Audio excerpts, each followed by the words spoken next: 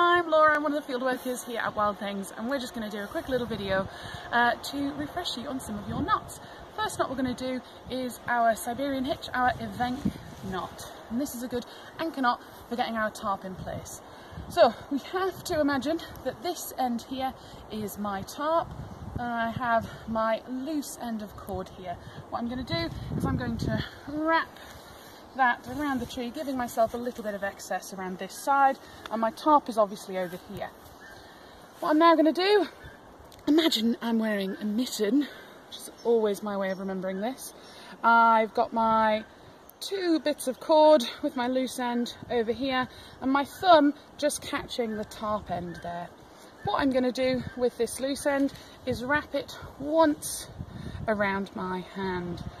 Now what I'm going to do is I'm going to turn my hand towards the right, as if I've got a nice kind of drink service table. Now it feels really flimsy at this point, but that's fine. This is exactly what it's meant to be like.